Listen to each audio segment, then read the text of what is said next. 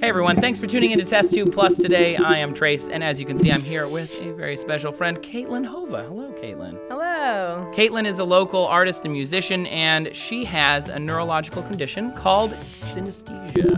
Yeah. It's really awesome. Oh. I mean, I think it's really awesome. all right. I don't have it, so I guess I'm just jealous. You might. 1 in 23 people are on the spectrum. We're going to learn all about synesthesia this short episode. We're not going to do 5 episodes this series. We're just going to do this one. So make sure you stick around. Make sure you subscribe to TestTube Plus. Let's talk about it. All right. So synesthesia is a neurological condition, essentially where the brain kind of crosses wires, right? Mm-hmm. You end up with kind of these strange experiences, it seems like, to somebody who, I don't know if I have this thing, but you're in your case, you are seeing colors related to music. Is that correct? Yeah, my favorite is pitch to color. If you have one type of synesthesia, the chances are really high that you have more than one type. Okay. Yeah. So do you just have the one type, or do you have other types as well? Have you identified those? Yeah, actually. So I have like numbers to colors and letters to colors and motion to sound. They found genetic links to synesthesia, so it's not too surprising that having one little mutation does more than just one thing. Absolutely, that makes sense. DNA is kind of complicated, I feel like. Yeah. You know, science. Science is hard. Yeah. So essentially what we're talking about, because it's kind of difficult to illustrate, the brain is kind of cross-wiring itself, and it doesn't harm the experience of the person. It's not a disorder. It's really kind of crossing your senses, which if you checked out our TestTube Plus episode on the senses, then you already know that we have more than the 5 senses that we've talked about here, you know, in the world. Like, we have more than seeing, touching, hearing, and feeling. And this is kind of another way of illustrating that. You can cross those wires and end up with an even richer experience of the world around you. Sure, Would you say that's accurate? I think so. Yeah, so basically, we're going to talk to Kaitlyn for a little bit here while we happen to have her in the office, and we grabbed her and we said, come be on TestTube Plus, to talk a little bit about synesthesia for you guys. So I just want to kick it off. Do you see colors with all music, or is it just specific types of music or certain sounds? Sure. I think it's actually interesting. Okay. So all sounds have a color and shape and position in space, but pitches are really vivid for me. So middle C up an octave and middle C down an octave are very much colors. Like the human voice is sort of grayish and brownish. It still has a shape, still has a position in space, but it's just not as fun to look at. Oh, yeah. So when I talk, you're seeing color. When you talk, you're seeing like a color? Yeah. That's so neat. I mean, I thought it was completely normal for the longest time. When did you find out you were a synesthete? Well, I was 21 years old-ish. I was in my final class for music theory, and at the very end, our professor mentioned, some people can see sounds, and I thought it was completely normal. I never had to study for pitch tests or anything. I thought it was normal. I had no idea. You kind of were coming at playing music from 2 angles, whereas some other people may only come from the hearing part. You got, I'm hearing this and I'm seeing this specific color, so I know that I'm on pitch. Yeah, I used to draw a piano on my piece of paper, and I would hear the notes, and I would be like, okay, this color is this note, and I would go through and do the math for what the intervals were for interval tests. Whoa. Because I didn't know. I was like, is it cheating? I don't know. I don't think so. Yeah. I don't think so. I don't know. That's pretty awesome. Yeah, but I thought it was so fascinating. Why did it take so long to figure out that this was in any way unusual? And I think the issue is that people don't ask why you get the right answer, how you memorize a piece. You just sort of are happy that it's over. Right, yeah. Which is great. I mean, no one can experience the world through your senses but you, and vice versa. So absolutely. When you look out at the world and you see colors and sounds manifesting, that's something that's just your experience, and you can't compare it to anything else. Honestly, maybe my reds are your greens. I don't know. Yeah. That's actually a question that we get a lot on our other show, D News, which is pretty cool. Do you think it actually helped your musical ability to be able to see colors? Because it seems like it would be able to see color when you hear sound. I mean, you see color. Yeah, for sure. I think it's a sort of question of, did having synesthesia make music more fun, or did playing a lot of music do something to your brain that makes it so that, the connections are a little bit more active. Yeah, that's a good way to look at it. It's like a causality sort of question. Yeah, that's a good way to look at it for sure. When it comes to like certain chords, do they change colors for you? Like, would a chord be a different color than an individual note? So chords are just a bunch of pitches assembled. Right. So each pitch has a very specific color. It's a lot easier for me to tell what a chord is when the pitches are a little bit more diverse, so not clusters. Because clusters, they just get like on top of each other, and it's a little bit harder for me to figure out what's going on. But if they're spread out, you can see, for example, the C major, C, E, G. C is red, E is yellow, G is green.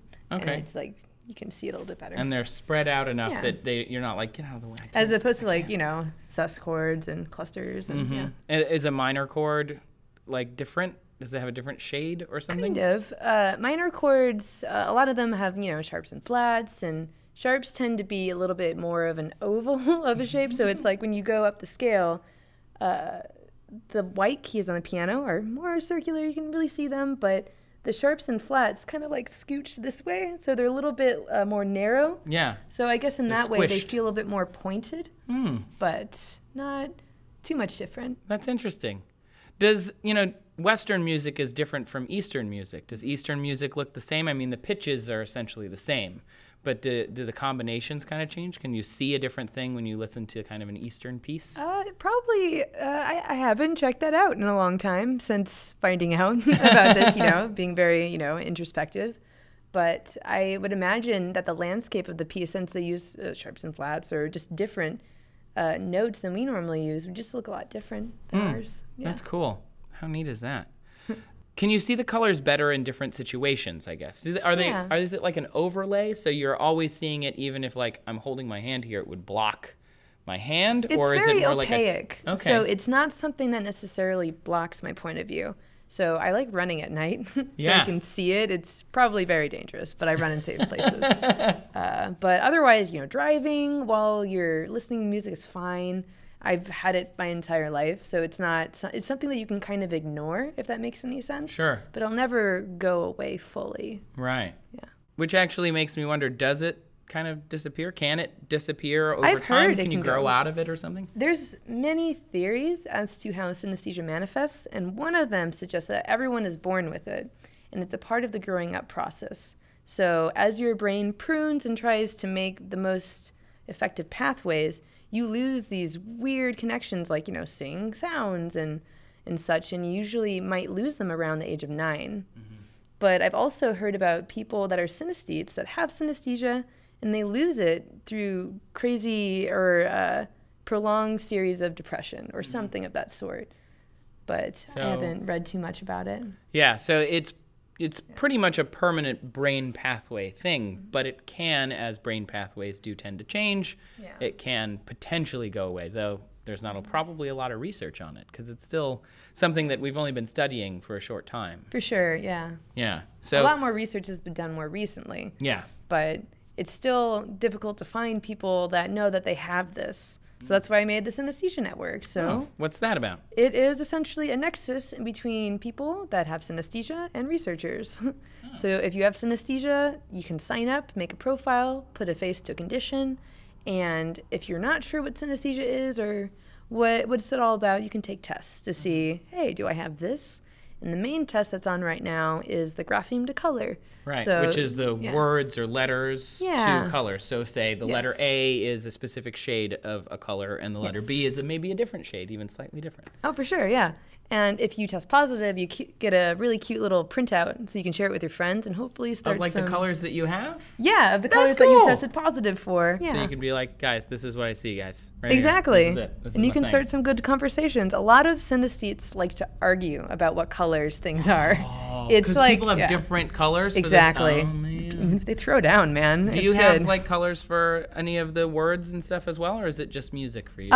Letters and numbers. Not like words, though. Not words. Mean, it's a combination of those colors, or yeah, it's a combination of the colors. It's like the same thing with pitches. It's very organized. Each word has different letters, which are different colors. But what I find is when I'm speed reading, the first letter sort of wipes over. It smears over the rest of it, even though the other colors are still there. Yeah. Yeah. Do you have days of the week? My friend Mary Searing is also a synesthete, and she has days of the week. And she used to tell people, when you say they throw down, I think this is very funny. Yeah. Because she used to tell people in kindergarten, she used to come home and say she got in trouble because she was telling a classmate that they were writing their name in the wrong color. Oh, buddy. Because she was like, no, your name is blue. No, what are you doing? What are you doing? Why are you drawing your name in pink? Your name is blue. Clearly. Yeah, I think also finding out so late in life that there's something that you experience completely differently, you know, be it the whole world.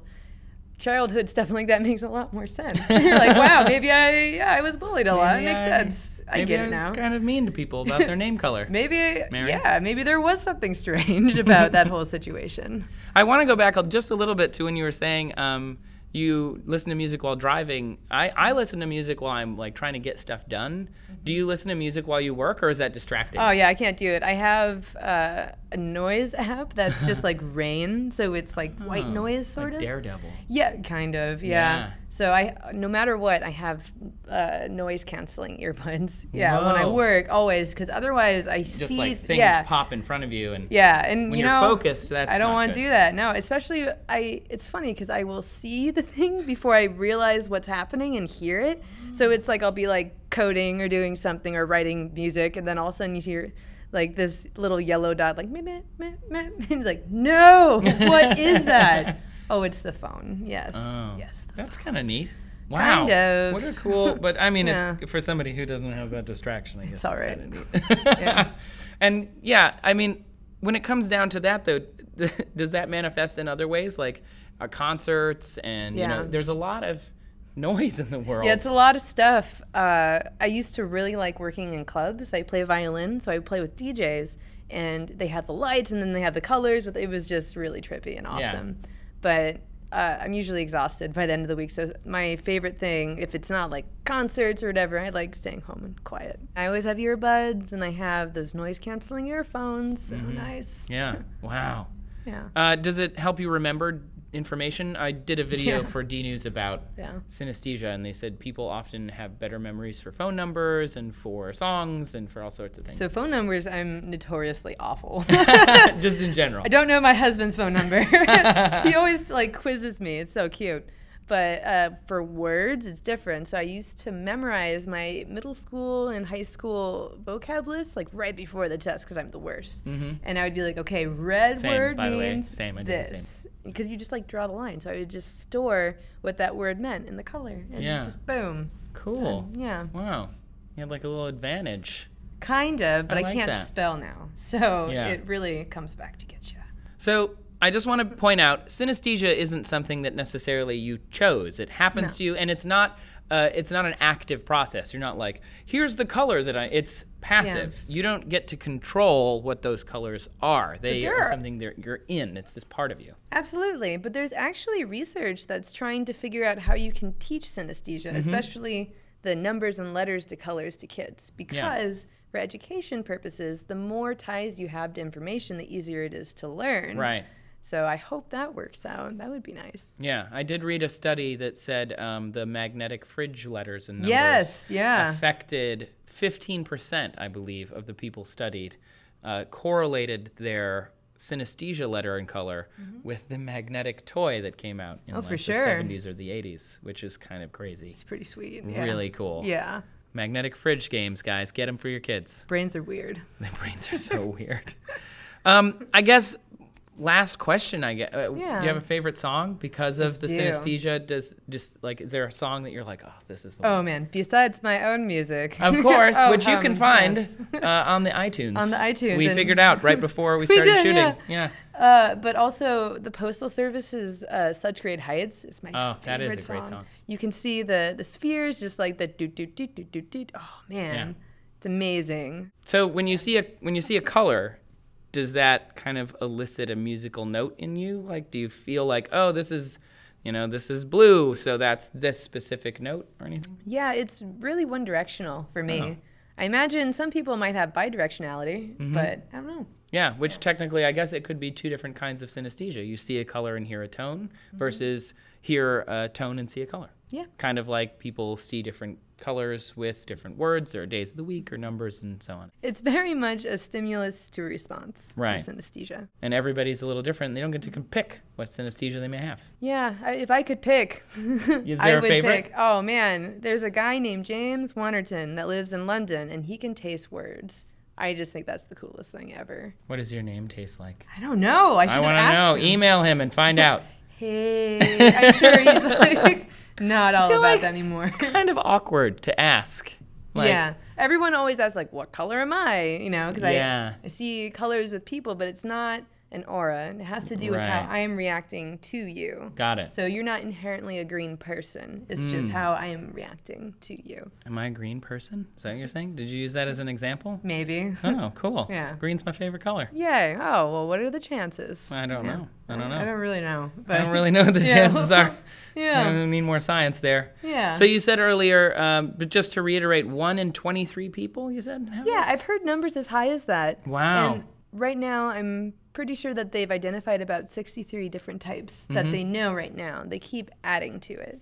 I want to taste words so bad now. Yeah, I almost don't. He mapped out the subway of London or the By flavor? by I don't want to flavor, do yes. that. No. Yeah. And apparently says that there's certain stops that are so bad you'll just get off before. Because he doesn't want to taste that. Yeah, he seems like a really cool dude. Yeah, we should have him on next. Oh yeah. That'd be cool. Ugh, weird. Yeah. Word salad, for real. Word For real. salad. I wonder what word makes salad flavor. Yeah. I just want to thank my guest, Kaitlyn, for coming in. This has been super interesting. Oh, thank you you. so much for stopping by. Where can people find you if they have more questions? Absolutely. I'm available on the internet as Kaitlyn Hova. All my Facebook and Twitter is just Kaitlyn Hova, and otherwise KaitlynHova.com. Great. And you can also find me if you have questions about synesthesia. I'm at Trace Dominguez. Before you go, in the description down below us, there is a link to a VR experience that we did with Kaitlyn for D News. It's actually virtual reality, so 360 degrees, and we attempted as best we could to try and show what Kaitlyn sees when she experiences her synesthesia. It's beautiful. You guys did a really good job. Thank you. Thanks. I can't take any credit for it. I just got to watch it and get, like, my mind blown. It was so neat. So make sure you watch that and go find Kaitlyn if you have questions about synesthesia. You can also watch my D News episode if you're curious what's going on in the brain. And keep coming back here for more TestTube Plus. We'll see you next time.